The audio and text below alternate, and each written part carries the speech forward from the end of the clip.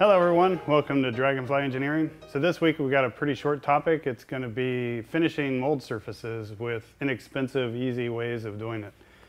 Primarily bead blasting and sand blasting, and if there's a little extra time, then we may repolish another surface on our mold that we made in a previous episode, the sample coupon mold. So if you want to take a look at that episode to see how this mold was made, please take a look.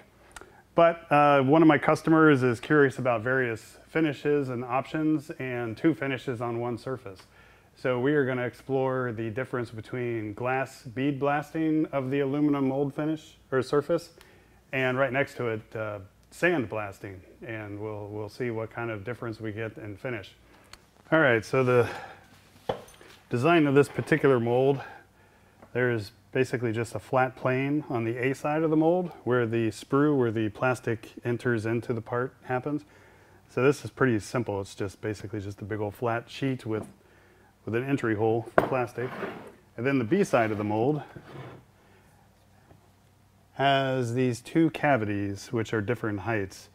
And the purpose of this is to mold test coupons for various plastics, to look at how the plastic sinks with thick sections, as well as to measure the shrinkage of the plastic from a molded part, because just about all plastics shrink when they solidify from molten state to solid state. So that was the original purpose of this mold. So now what we're going to do is, and then there's two ejector pins that eject the coupon off of the B side.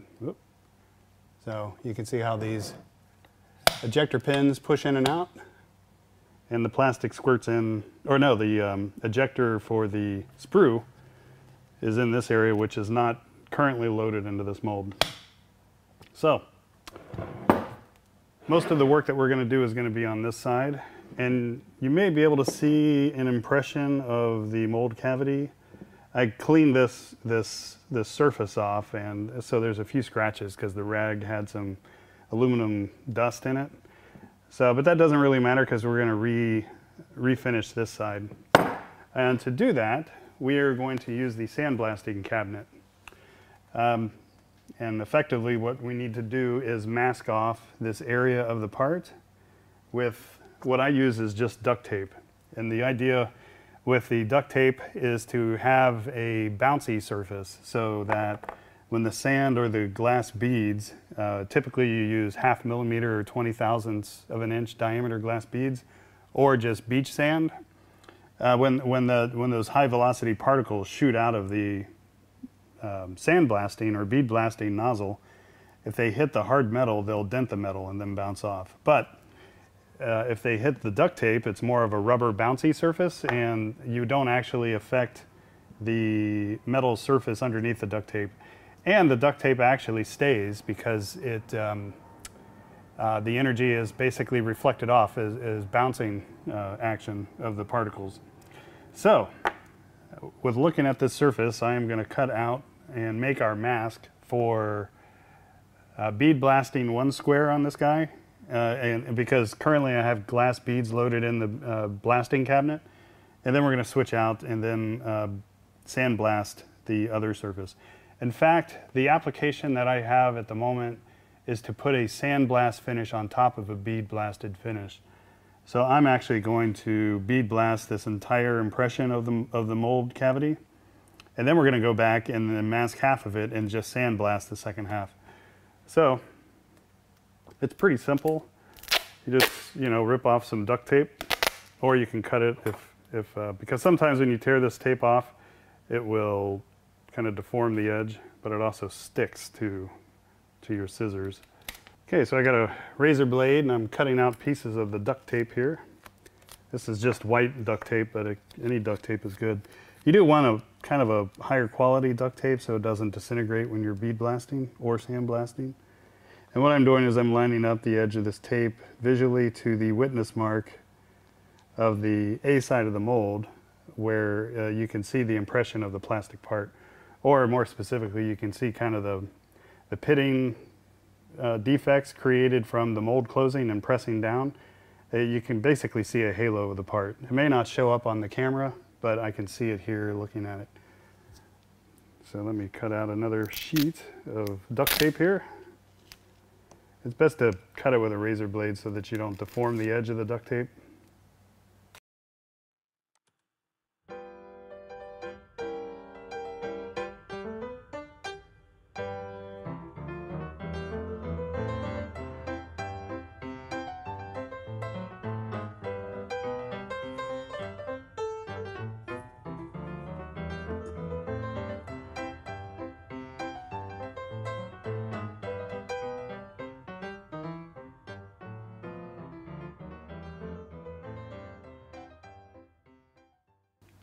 All right, I'll meet you over at the blasting cabinet. All right, here's the sandblasting cabinet. We got our lid that props open. We got 2 rubber gloves inside. And we hook up compressed air to the side, which connects to the nozzle. And there's a subtle air leak inside, of course. So these are the glass beads. And they're just very small, round balls of glass. There is some soda in here as well, like baking soda, which unfortunately I contaminated my glass beads with. So, but I'll fix that when we switch to sand. So let's go ahead and blast a finish onto our mold. So we'll stick our mold into the cabinet. A nice targeted area right there. And then with this nozzle, with the ceramic, or with this sandblasting gun with a ceramic nozzle, I'm basically just going to spray glass beads onto our masked surface. So I will glove up. You got to reach through and grab this stuff with a glove, and then of course we got to lower the top so you don't breathe all this stuff in. You probably can't see much, but I am now going to pull the trigger and just do a light coating of beads bouncing off of our masked area on the mold.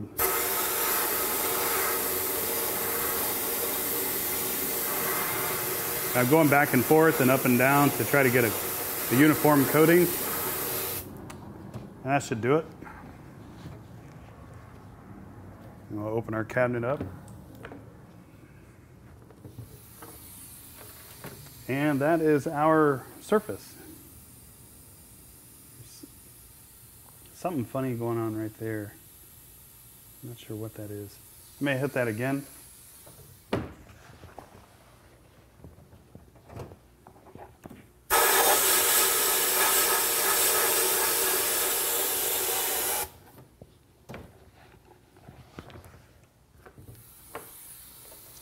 Okay, whatever it was, it went away. So that is our bead blasted finish there with all of our baking soda dust blowing out. Let's take it back over to the bench and we can take a look. All right, so this is what our masked area looks like after we hit it with the glass beads. And the idea with the glass beads is it creates a bunch of little hemispherical dents. And now the next step that we're going to do is to hit half of this again with sand, which is a sharper, more kind of shardy like material, and that should create a different surface finish on our mold.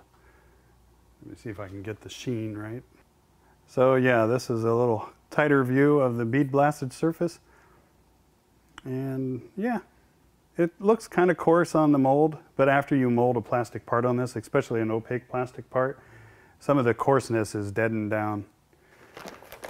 Okay, so I went to the local hardware store and got some play sand, but on the bag it says, do not use this sand for sandblasting. And it also says, in California, it will cause cancer. So keep all that in mind. Don't do what I do. But sand dust can give you silicosis, I believe, of the lungs. So it's a good idea to wear a respirator as well. These sandblasting cabinets do have an air filter so that you don't fill the place with dangerous dust. But we're going to dump some of this in.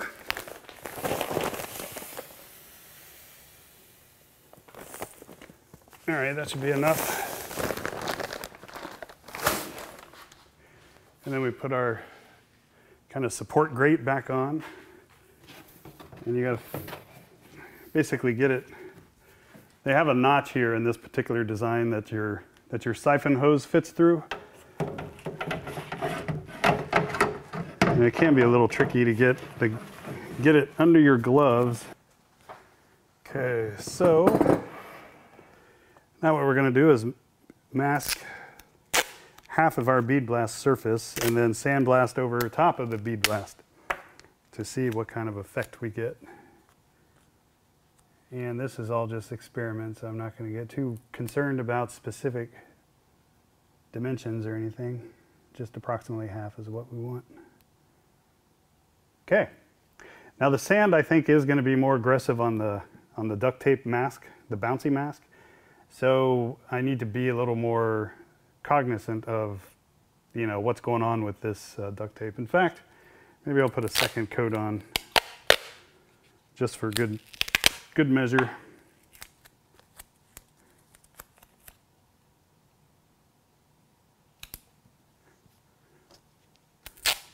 Because it is more sharp edges on the sand than on the glass beads.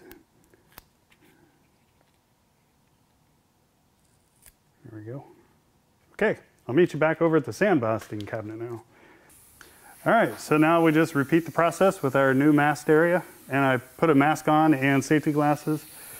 You know, some just for good measure, and you never really know how the sand is going to bounce around and out of the corners of your cabinet. So it's a good idea to wear the proper PPE. Okay, so this should be pretty light and quick. So I'm going to go ahead and shoot it.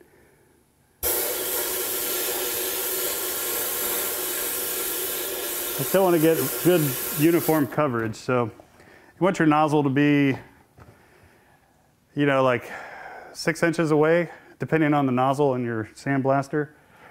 You don't want to get too close because you'll start drawing out patterns and stuff. It's kind of like painting, basically. And let's unwrap, see what we got. Oh, yeah, that's quite a difference. You can see a huge difference right there.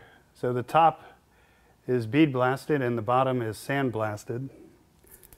Surface finished. So yeah, that sand is definitely more jagged than the beads. So when you bounce glass beads off of your aluminum mold surface, you create negative concave round dents in the surface of your mold. But then when you mold plastic onto your mold surface, those concave round hemisphere dents turn into convex hemisphere bumps in your plastic part. And it gives a real smooth finish or feel and a nice uniform matte finish to the plastic. It also resists abrasion because you've got a bunch of round spheres of plastic and there's no high points that can be deformed if you rub your fingernail across it or something. But with the sandblasting, you're creating more triangular dents into the surface of your mold, which turn into triangular peaks in your plastic part. And so you get a rougher, kind of more matte finish as opposed to a satin finish that you get with bead blasting. And it is more susceptible to scratches and surface kind of blemishes because all of those little triangular points are very weak. They're stress risers at the top. So the plastic can squish down easier if you run your fingernail over a sandblasted molded finish as opposed to a bead blasted. But that is the difference between the two. I have a little bit of dust from the remnant baking soda that I had in the blasting cabinet. But yeah, that is visually two different surface finishes from two different bead blasting media. You can also do crushed walnuts and baking soda. The baking soda is more of a kind of a very fine matte finish that you can get. But it's not really effective per se for, I guess, traditional plastic parts. Okay, well, I'm going to clean this up because there's still kind of grit everywhere. And then we are going to reassemble this mold and stick it on the molding machine and see what our plastic parts look like. Okay, we're over here in the clean room and we're gonna load up our coupon test mold with the 2 finishes on it. And today we're gonna use the 25 metric ton Boy injection molding machine. And the green robot today is just gonna basically hold the extra GoPro. It's not gonna do anything since we're just molding just a dozen parts or so. So I probably will time lapse the loading of this mold. If you wanna see other more detailed processes of loading molds into the machines, you can check out some of my earlier episodes. So let's get at it.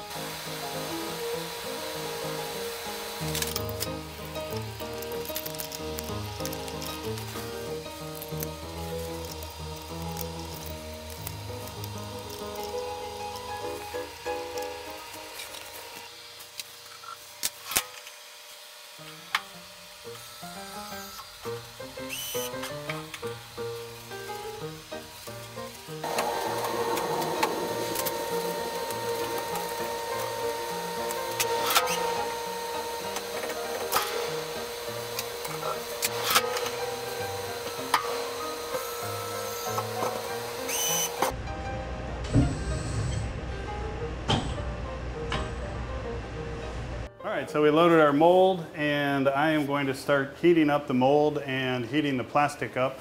Currently there's ABS plastic in the molding machine, but we're gonna be more interested in polypropylene. So we're basically gonna purge out the ABS that's in there and replace with polypropylene. I have to play with the temperatures a little bit because ABS melts at a little higher temperature. So we're back and the mold is heated up and the plastic is heated up, so we are good to go. So right now I got my temperatures a little higher than normal. So the red and the blue circuits, and excuse all the wire mess, but I need to clean up my automation better, are set at 150 degrees Fahrenheit approximately. And then we are good to go. So you can see our little textured surface in there. So I'm gonna switch the molding machine to semi-automatic mode. And then when I hit the flashy green start button, we will mold our first part. And then we can watch the display here as it injects plastic down to 5 millimeters, which is good. And it'll load its next shot of plastic, pull back the injection unit, and we should open our mold soon and eject our first part into our bucket. Okay. This mold is run before and this program has been already proven out for this mold, so it's not surprising that it actually worked. Well, it's always a little surprising that things work around here, but you get the idea. So we'll go to automatic mode. I'll get our little bucket over a little better. See there? Well, I jinxed it because now we didn't quite hit the cushion of 5.0 millimeters. So I'm going to stop this process and I'm going to do some small refinements. Previously this mold ran on polypropylene, so the ABS does behave a little different. So we'll make our cushion size, and that's the transition from the molding machine just shoving plastic into the mold to where it switches to packing the plastic in with high pressure. So we'll make it 5.5 and then we can also reduce our shot size a little bit. I'll make it 17 instead of 18. So that should do the trick.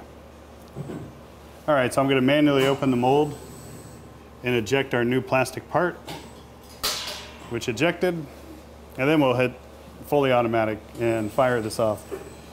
All right, so it passed that step of having the right cushion size. Because you need to have a little bit of plastic after you fill the mold just to transmit the pressure through the molten plastic into the mold cavity itself. It's kind of important to do that. So we are going to run this ABS until the injection unit is cleared out of the ABS that's in there,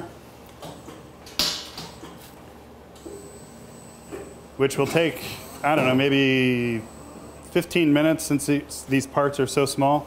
But I'll take a look at one of our parts. Yeah, there's kind of just a subtle difference in the surface finish. I've got gloves on, so it's hard to feel. But yeah, I can see the difference in the light with this ABS. So yeah, that's interesting. I was hoping for more of a difference in the part. Let's see if I can zoom in. Yeah, with this white color, it's kind of hard to make out differences. So I may have to just go to the microscope and check this out. There we go. I don't know if you can see that or not, but that's what our first part looks like. And not a big difference actually, but ultimately we're going to be interested in blue polypropylene. So we'll just cycle out the ABS. These might be useful just as, like, you know, wedges or something as well.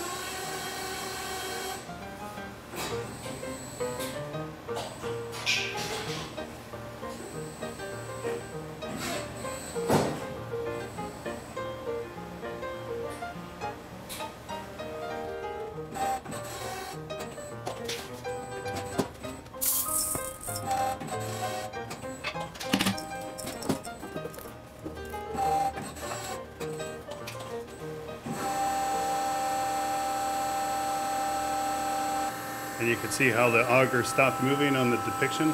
So we will go to manual mode, and then I will back out the injection unit. And then we will load our new plastic, the polypropylene. Okay, the first thing we want to do when we switch from ABS to the polypropylene is I need to drop the temperatures of the injection unit by basically 100 degrees Fahrenheit across the board. Because effectively what we were doing is purging ABS to run polypropylene. So I will switch this to 440 degrees Fahrenheit. So you can see, you know, we got a bunch of red now because all of the heating zones in the injection unit are about 100 degrees Fahrenheit too hot. So I have to let this cool down a little bit, but we can also run plastic to help cool off the injection unit as well, which is, you know, behind all of the safety guards and stuff. So, but in the meantime, I can load our hopper with our new plastic. Let me show you the differences. All right, so this is the, it wants to look at my face instead. This is the ABS with white pellets in it. And then we are going to switch to polypropylene with blue color concentrate pellets in it. You can see that in there. And yeah, so you add basically about approximately 5% of color concentrate to your base resin. And the color can be affected by the color of your base resin, where polypropylene is a clear translucent plastic. ABS is like a tan opaque plastic.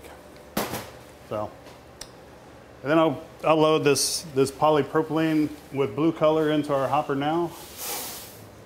And it's dropped in and it's ready to go. This molding machine has a water chilled throat, is what it's called. So where the plastic enters into the hot injection unit, it keeps it at 196, or well, the target is 194 degrees Fahrenheit. And that helps with preventing what's called bridging, where if your plastic gets too hot in the pipe that leads it down to the injection unit, then it'll actually partially melt and plug or bridge over the channel that your dry pellet drops into your heated barrel. So by cooling off the throat, then you can prevent that problem. And it also supposedly helps with like issues like black specks and other quality of plastic issues. So that you only really want to melt your plastic when you're going to use it. So you can see that the nozzle, which is the smallest and hottest part of the injection unit, has already reached the new temperature. But the center area where there's this big mass of basically a huge steel barrel with a bunch of heating elements and a big, well, in this case it's a small screw, but just a plug of plastic in there, it's all just heat capacity that takes a little bit longer to drain off. So I am going to see if I can run some polypropylene through after I back the injection unit up to help pull some of the heat out of the injection unit. So go to manual mode and we can go to the main screen, and it's allowing me to auger so these temperatures are not too hot.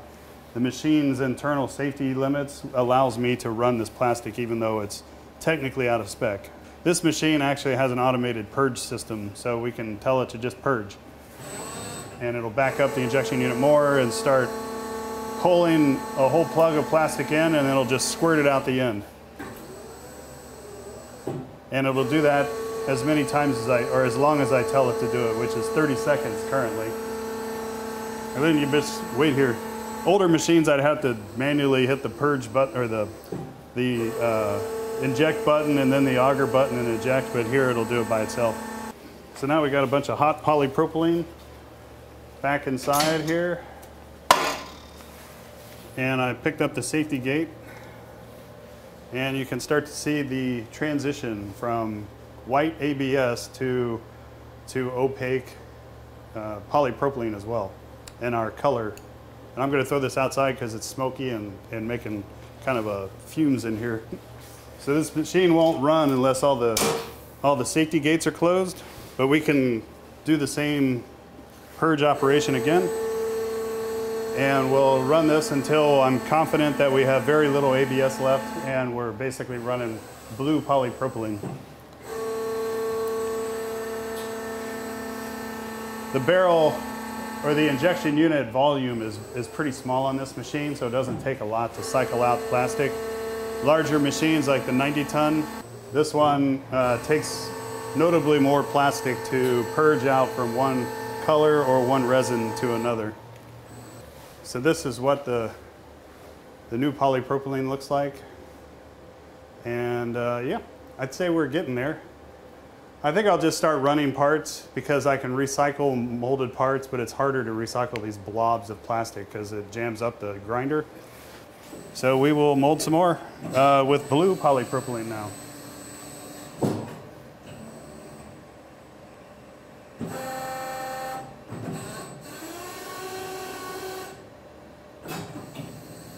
There it is. Now we're making blue parts. We'll go to fully automatic. But we don't really need too many of these, so I might as well just shut off the gate to the hopper, which is right here, because we only need a dozen to prove out the profile or the surface treatment that we did to the mold. But we really do need to have plastic that's running in the specified window to truly get like an understanding of the surface finish we're going to get. I've had some plastic parts that had thick walls that were textured, and when I'd start molding, I think this is ABS, the parts looked great, but then the mold would heat up, or everything would heat up, including the plastic that I was injecting into the mold. And what would happen is the part would eject and fall out of the mold and the surface finish would be great, but 30 seconds later there'd be a kind of a shiny sheen over the surface finish of my part. And it took me a little bit, but I finally realized that the inside of the part was still very hot, and even though the surface skinned over and had the final kind of a matte finish, when it sat in the bin underneath the molding machine, the heat inside of the ABS would transmit out to the surface and remelt the outside of the part, because I was trying to get as fast as possible. So that's a good example of why you want to actually be in your process window to really judge surface finish. With that case, I had to basically slow the machine down, or the hold time, I had to slow it down inside of the mold by like another 20 seconds so that the part actually did solidify throughout before it fell out of the mold. And that's a good reason why not to have thick-walled parts when you're injection molding plastic parts, but have thin-wall parts so that you can speed up your parts per minute. We can check out some graphs again. Oh yeah, here's the, so I'm accumulating in this chart the stroke. Okay, so injection pressure as a function of the stroke position. So what's interesting here is you can see the pressure, injection pressure versus position profile for the original, oh, my glove is falling apart. So the black line is the ABS pressure versus position profile. You see how it kind of shoots up at the end? But then the second distribution of curves is the polypropylene one. So it shows you how different plastics behave differently as you're injecting the plastic into the mold. So yeah, ABS is a hump at the beginning and a hump at the end. Polypropylene is a lot smoother and flatter because it has a much higher flowability when it's molten, so there's less back pressure that's required to pump or to press it into the mold itself. So that's kind of cool. Just spending a Sunday afternoon geeking out, I guess.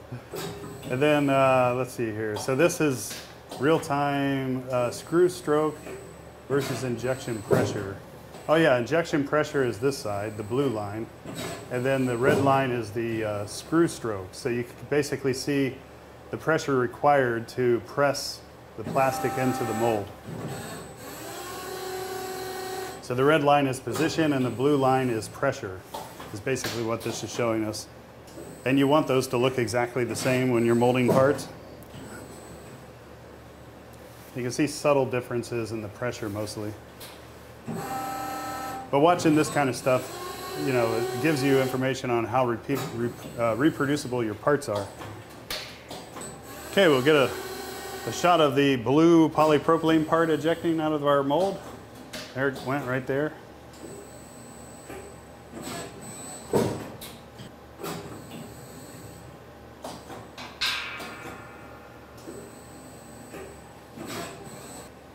Starting to get bored. Okay, let's look in a little closer detail into the results of our surface finish experiments with the coupon mold. So this is the first plastic that we molded, and this is ABS, white ABS. And it's kind of hard to see the difference in texture. The bottom surface is the bead blast, and the top is the sand blast. I've lost some of the crud there. And yeah, it's difficult to discern a sharp difference in the two. Let me see if I can capture the light just right and reflect it into the camera. Yeah, I'm going to play around with the camera a bit here to see if you can pick up. Yeah, there's some texture difference there, but it's not very profound. So now, when we switch to the blue with polypropylene, you can see a much more profound difference in the texture. And then at the very bottom there, you can see some remnant of the polished, or the semi-polished mold surface that we started with. So I think this illustrates that there's a lot more to part finish than just, you know, like the mold itself. You have to consider what plastic you're using, and you also have to consider the color that you're using as well, because this blue is more profoundly showing the difference in the texture of the mold surface than the white ABS. But I didn't really get a chance to do white polypropylene, but I think you get the idea. Anyway, so that is the result, and then the back of our part is the original mill finish with the 2 ejector pins and a shiny surface. So looking at the finish on the front some more, the bottom surface has the bead blast finish, and then the top surface, or this surface here, has the sandblast finish.